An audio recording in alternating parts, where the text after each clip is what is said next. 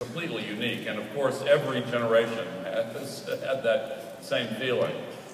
But at this point in time, the challenges are completely different from any we have faced in the past, and the stakes are much higher than in the past. In only 100 years, we have seen the quadrupling of global population.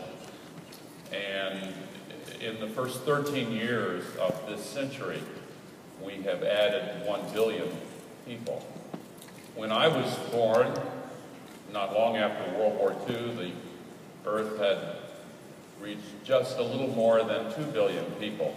And now we are already above 7 billion. We will add another billion in the next dozen to 15 years and another billion on top of that for 9 billion by midway through this century. Within 35 years, Africa will have more people than China.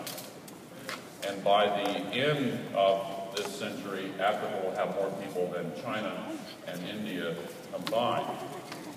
Overall, the stabilizing of population in the world is a success story, unfolding in slow motion because family sizes are coming down.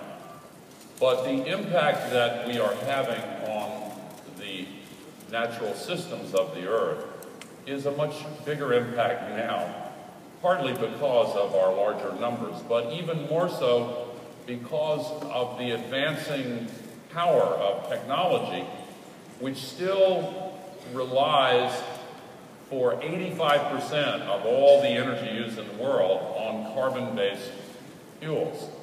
And we are now filling up the very thin shell of atmosphere surrounding our planet with heat.